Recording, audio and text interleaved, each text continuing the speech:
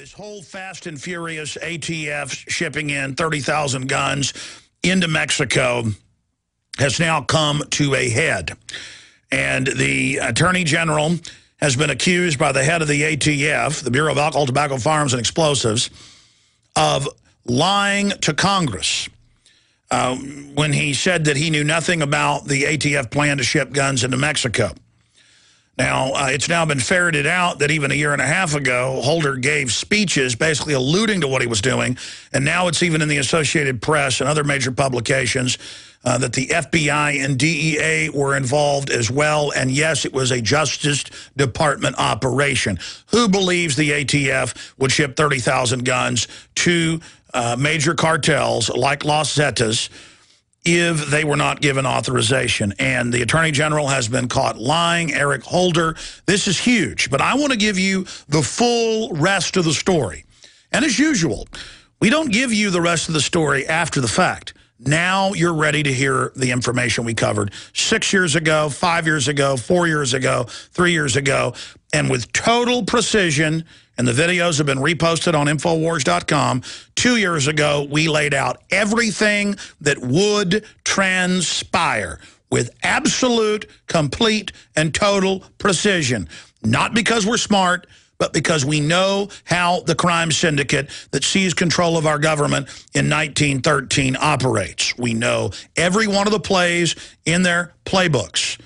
Just like if you got your favorite football team and you watch them every year and you know the coach, you know what is in their playbook once you see the players go into motion.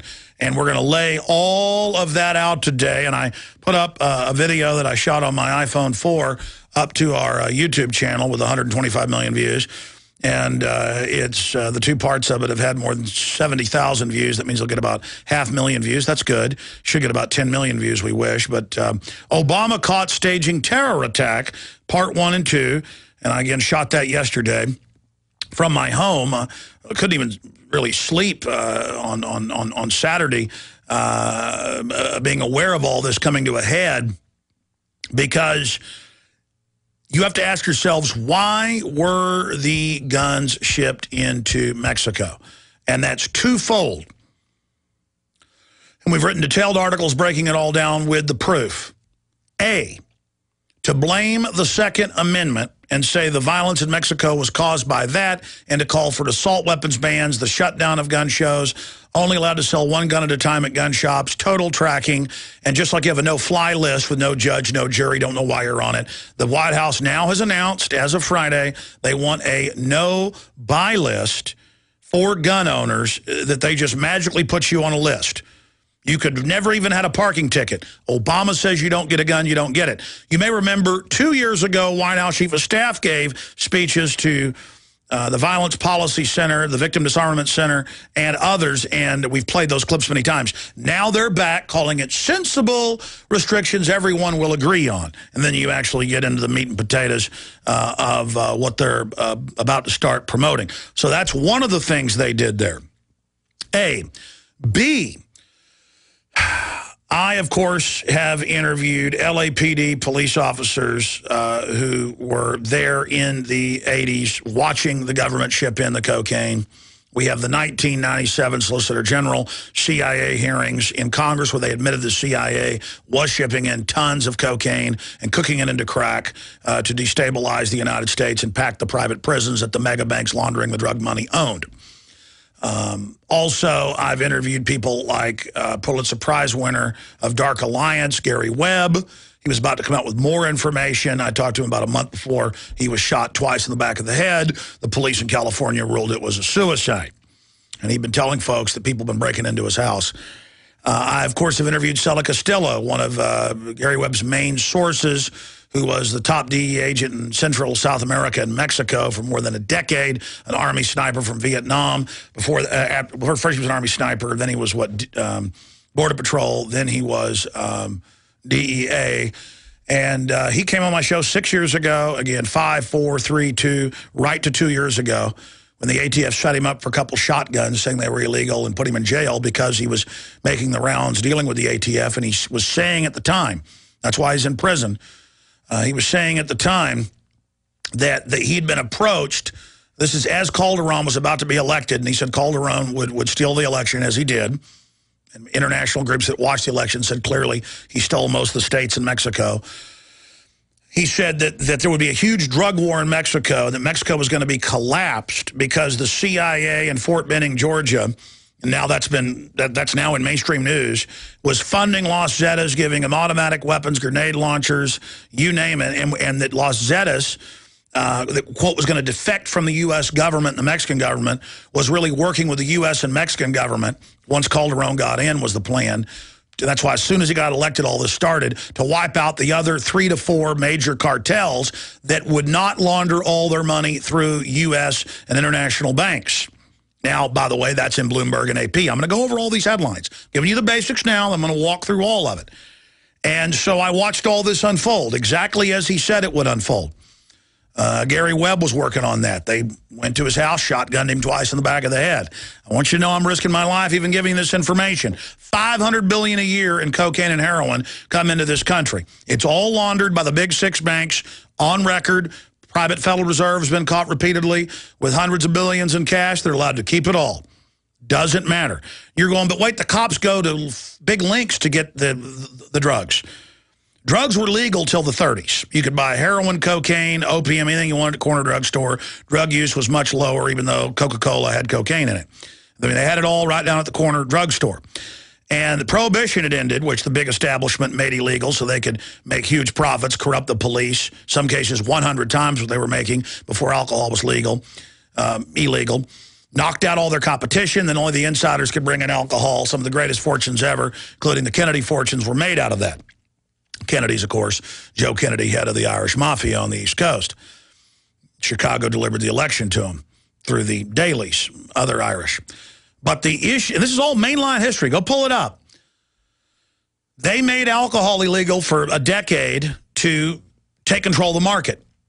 There were hundreds of breweries then, hundreds of whiskey makers then. For decades after Prohibition, there were only a few. Now, when that ended, they had to make narcotics illegal to have something new. The big major international importers make it illegal. They control the major cities, the major distributors. Now that massively rises the price of all of their commodities. Heroin, cocaine, the list goes on and on. They bring it in. They corrupt the police further. They control the criminal networks. They control the muscle. They shut down all of their competition.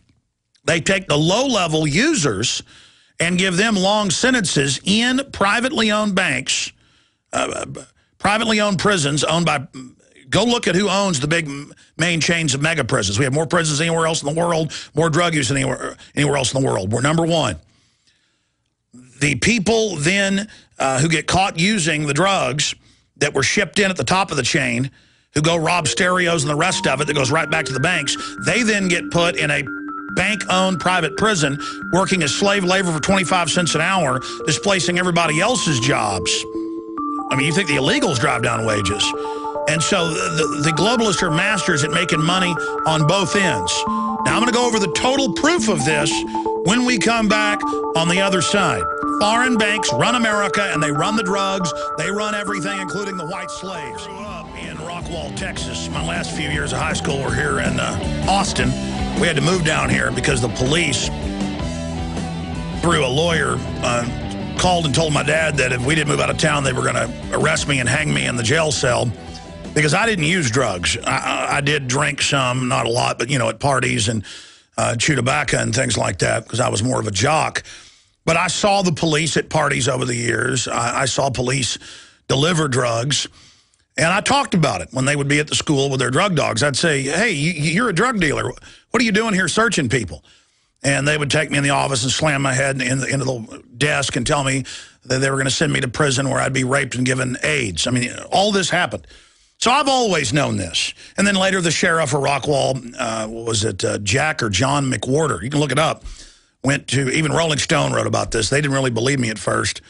And then they went and looked it up, and or was it New York Magazine? I forget which one. Yeah, they went and looked it up and did indeed find all that happen. So now I know why they were threatening to kill me. But that wasn't the sheriff's department. That was a police department doing that. And so, see, I've seen things early on. And I guess the other young people thought it was normal to have the cops dealing the drugs and then also putting people in jail for using them. See, I didn't think that was normal. I had common sense or logic, and I didn't like it. I didn't like driving out of the school parking lot and the cops wanting to search my car and looking at them and going, you care about my six-pack of beer? I actually did this once. Yeah, I got a six-pack of beer in here I hadn't had in a week. It's underneath the seat. You're going to search and take me to jail for that, you drug dealer? You see, I live in the real world, ladies and gentlemen, not in some fantasy land. And it's going to be reality, not fantasy, that's going to save this republic. Now, on record, if you go research the big mega prison companies, they are wholly owned subsidiaries of the big mega banks that are on record shipping in narcotics. Let me just give you some proof of that since I raised it. Oh, here's one. U.S. government openly admits arming Mexican drug gangs with 30,000 firearms. Los Zetas kingpin, we bought guns directly from U.S. government.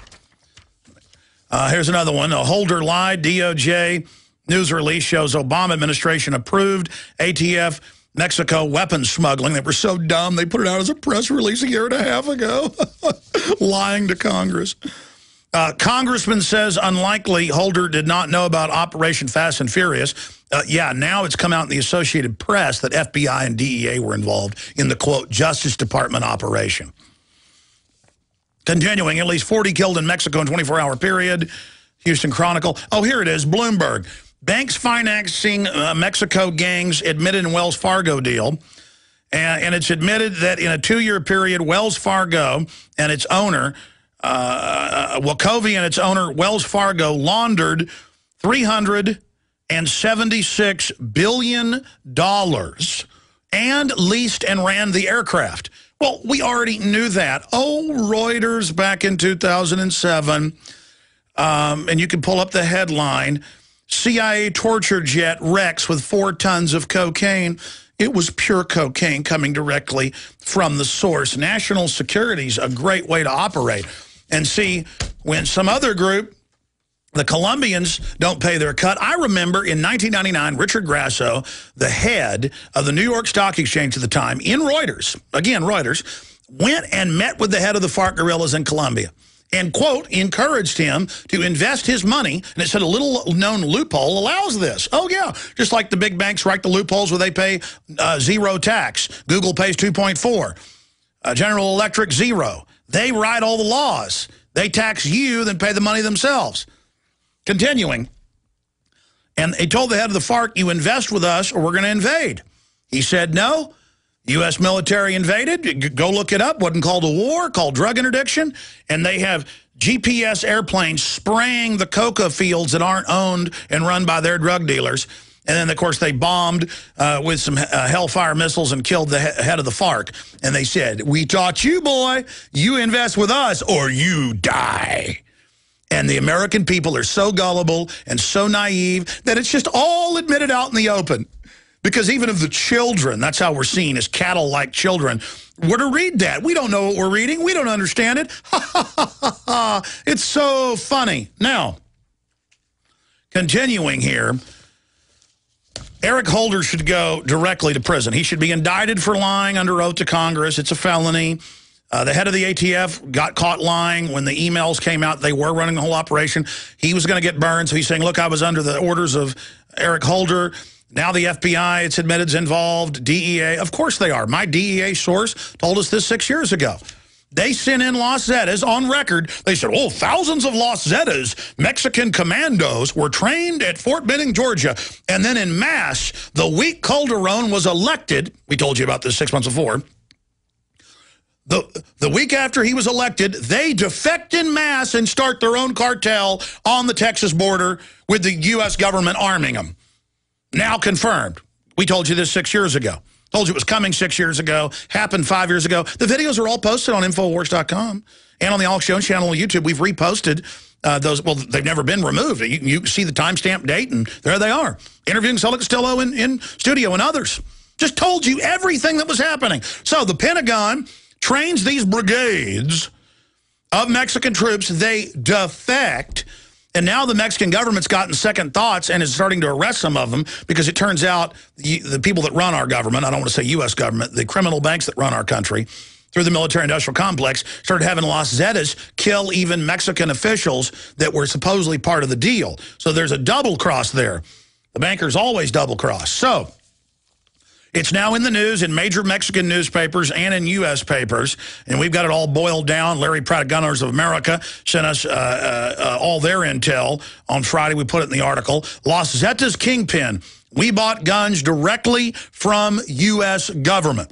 And I have the Gunners of America analysis that they sent to us to publish. It's all right there. You want to go read a 6-page report with everything detailed, Reuters, AP, all hidden in plain view. Go read it. Go read it. Go read it. Go read it. It's right there for everybody.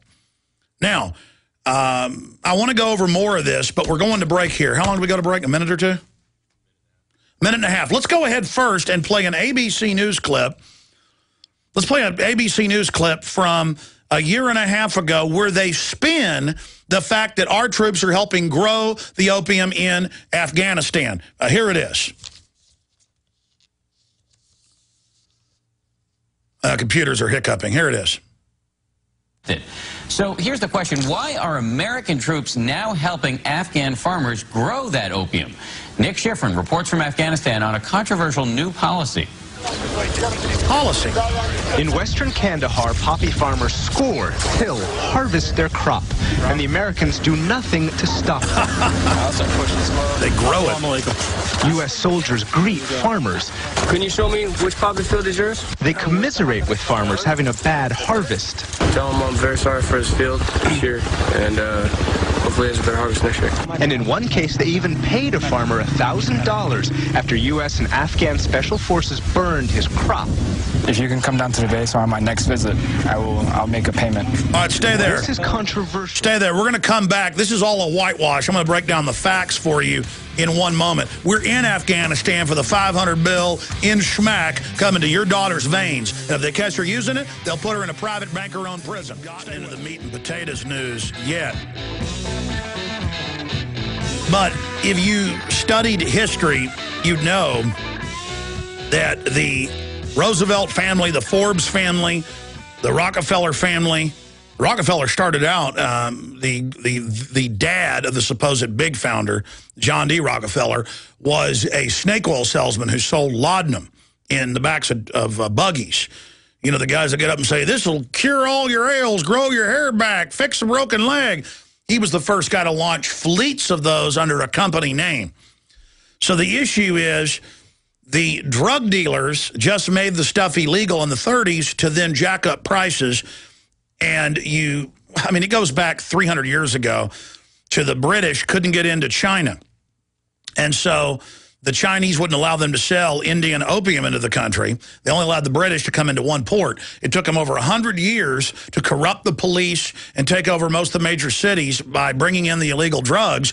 And they learned that by the government keeping it illegal, that allowed them to make even bigger profits and take over the criminal networks. And they had 2 wars in the 1900s or 1800s, 1840s, 1860s, called the Opium Wars or the Boxer Rebellion. This is mainline history. And the very same interest, the British East India Company that had a near world monopoly on it, the French had a little bit of their own operation, but nothing compared to it. That's why the French were in control of Vietnam. That's where they got their opium. The British got theirs out of Afghanistan, Pakistan, and India. That's why the British were the last major colonial power before the Russians to be thrown out of Afghanistan and Pakistan. And they would ship it in to China. And so now they've just made it illegal here because they learned how much bigger their profits were when something was illegal. The Chinese did them a favor by making it illegal. That was how they got in there, made huge profits for decade after decade, and slowly took over town by town as they got people addicted. Now, continuing here. Remember, you got $500 billion a year in opium coming out of Afghanistan alone.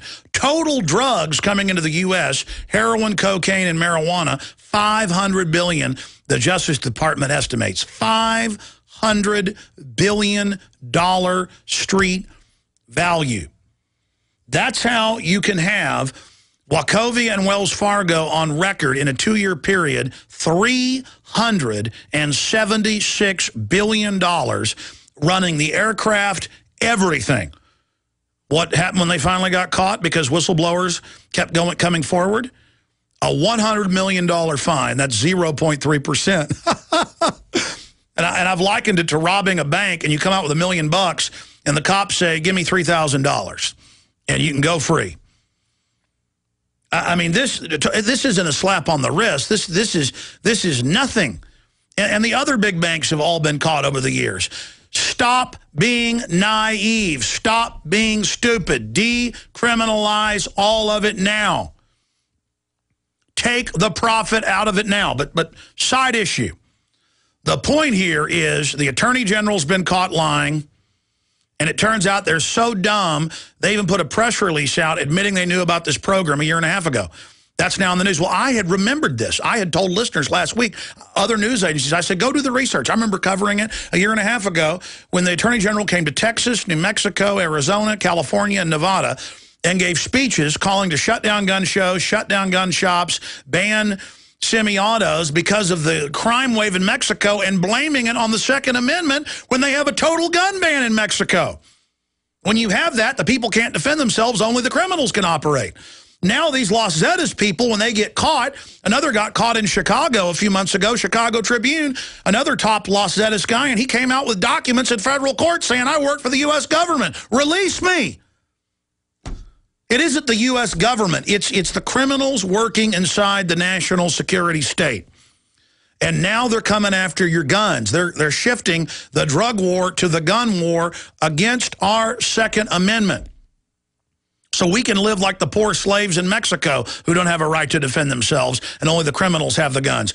There's been over 30,000 dead in the last 2.5 years in Mexico. That's more than died each year in Vietnam. Over a decade in Vietnam, we lost 58,000.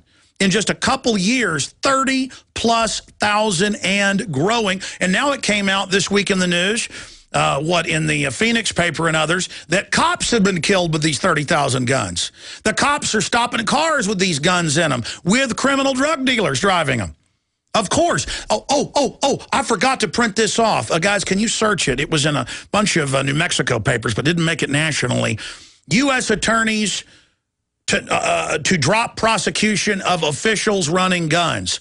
Mayors of major cities in New Mexico. What was one of them? Columbus? Police chiefs running guns. And they've declared national security, and the U.S. attorneys in West Texas and New Mexico, it's a whole bunch of towns involved, are having to drop the prosecution. They cannot prosecute them because they went ahead and said, do you understand I'm running an operation for the U.S. government? I mean, these people get away with blood. Folks, don't believe me. Just look all this stuff up. Look it up for yourself. Somebody's got to call shenanigans on this. Somebody, because here's the deal. They're getting more and more bold. They're getting more and more crazy. Okay, let's finish those video clips. Now, first ABC whitewashes that, since they damaged their crop, they paid for it. Then they cut into the fact that they're actually helping them grow it. Again, they're just going public with something that's always happened. But so many troops were coming home. Well, some tried to. The NFL star wrote letters home about the opium when it wasn't known. We knew. And, of course, he got killed. It's now come out, executed. But let's go ahead and play this clip from ABC News. Here it is. Here. The Taliban lend the farmers the money. They are indebted to the Taliban. They have to grow the opium. Now the Marines, in their success, are in a sense a victim of their success, because now the population is, they have these opium fields, and we are tolerating it. We are tolerating the cultivation of the opium because we know that if we were to destroy it now, the population would turn against the Marines, and it would be a real security risk. Let me introduce Lieutenant Colonel Brian Christmas. He's the commanding officer of the 3rd This is Battalion Fox. Marines. Really a wonderful group of Marines here. I know that you care deeply about this contradiction, the fact that here you have one of the best fighting forces in the world ever mounted, and in a sense you're watching as this opium is being grown. I know it grinds at your gut. How do you deal with it? What are you doing about it? Well, frankly, this is a part of their culture. So while it might grind in my gut, it's what they do. We provide them security, we're providing them resources, and we're providing them alternatives. And the alternatives are different crops to grow. They're getting the seed and the fertilizer. All right, let's stop right there.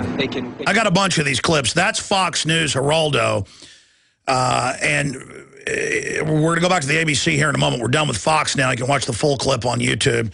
You just type in U.S. soldiers grow opium, heroin, poppy in Afghanistan, and it'll pull up for you. I also have it up on the Alex Jones channel on YouTube. Link there. Now, this one is U.S. military helps terrorists grow heroin, U.S. funding Taliban. Now, let's stop right there before I go any further.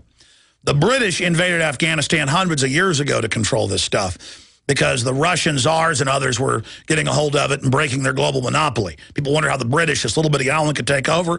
A lot of it was they were selling opium worldwide and had addicts working for them and ready to do whatever they were told. But here's the idea. They provide security. They go on. They provide fertilizer. They help them ship it out and, quote, then interdict it once it gets here. Ladies and gentlemen, CIA aircraft and others are constantly crashing. There's been Esquire articles a decade ago where cops in Miami bust a plane full of heroin, planes full of cocaine in Houston. State police busted an 18-wheeler full of cocaine years ago. It was in the Associated Press. On the Texas border, national security was declared, and the cocaine was let go. I know Texas State Police listing, remember that. This is ongoing. Only the low-level dealers get busted or cowboys that haven't paid their cut. I'm going to come back, and I'm going to finish this other ABC News clip. But see, this is how dumb they think you are. The troops are all standing around guarding opium poppies, so they get upset, and the spin is, well, if we don't do this, the Taliban and Al-Qaeda will get it. Well, here's the deal. Opium production went from 10% of world supply out of Afghanistan in 2001 to 90+%. It's admitted Congress has had hearings that in Vietnam, massive tonnage of heroin was shipped into the United States. It's on record. Same thing in the 1980s with cocaine, with Iran-Contra. That's admitted in Congress, 1997 hearings. And it's admitted what's happening in Mexico. This is a war over who controls the drugs. You know, I was in, I consulted on a film that aired on Showtime called American Drug War, and we interviewed drug dealers for it. Mid-level, drug dealers in L.A. who said, absolutely not. I don't want drugs legalized. Use your head. Do you think the mafia wanted prohibition of alcohol to end? Use your head, folks. This is something somebody with an IQ of like 60 should be able to figure out. By the way, you're mentally retarded if you have an IQ of 70. I mean, I'm serious. This is something that people who have serious cognitive problems should be able to understand. But the smartest people out there are having trouble because of cognitive dissonance. You don't want to admit it.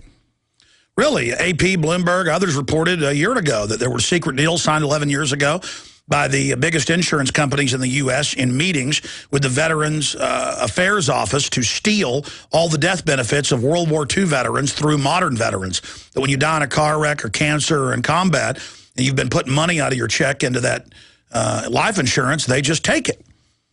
This is I guess that's patriotic too, though, right? This is a criminal enterprise that's taken over, and they're not going to stop. They're coming in with carbon taxes. They're shutting down the coal-fired plants that aren't owned by insiders like General Electric on record, who's been given waivers. McDonald's is given waivers, not having to buy insurance, but their competitor Burger King does.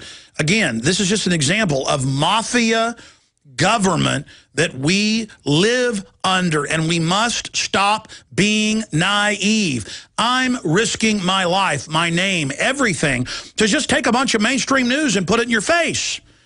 I mean, can you believe they've had all these newscasts? I've even got a NATO press release, video press release. If you just type NATO growing poppies in Afghanistan, you'll get it. And they say, yes, we help grow it. We help them ship it out. This is how we win hearts and minds. Bull! The real Taliban, not the fake al-Qaeda Taliban, had taken Afghanistan from the biggest opium producer in the world by 2001 to one of the lowest producers in the world.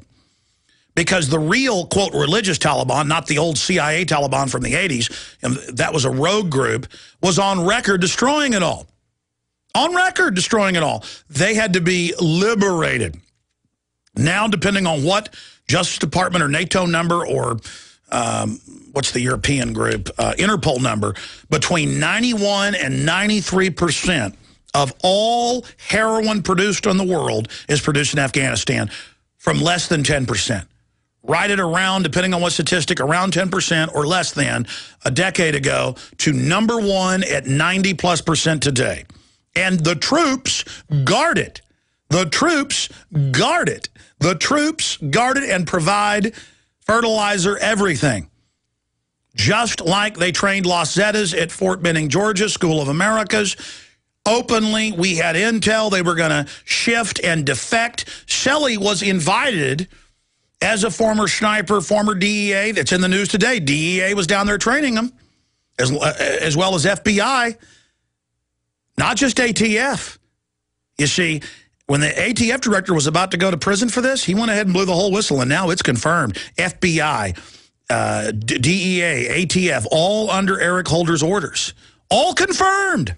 Go to Infowars.com, PrisonPlanet.com. I got links to all the mainstream news admitting it, but it's all buried in the headline. It's all buried down in the article.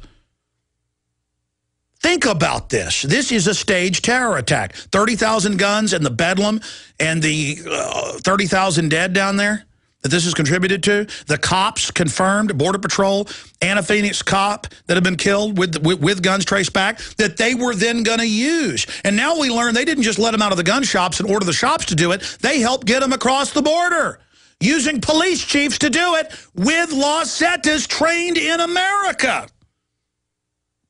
All confirmed. It's so incredible. Let's finish up with this ABC clip where they try to whitewash the whole thing. Here it is. And in one case, they even paid a farmer $1,000 after U.S. and Afghan special forces burned his crop. If you can come down to the base on my next visit, I'll make a payment. This is controversial. The opium trade is the Taliban's main source of funding. Around here, this poppy isn't only a plant, it's the very basis of the economy here. Poppy grows everywhere in this area, and most of the farmers base their entire income for the entire season on this harvest. And that's why soldiers ignore and encourage the farmers. If the U.S. burned their crop, farmers would blame the U.S. for their poverty and turn toward the Taliban. I'm not going to lie to you, this farmer says. If my poppy were destroyed, I would be very angry. If we secure them having a good harvest, now they're going to get paid for all their hard work, and then we can deal with the trafficking afterwards. Oh, yeah.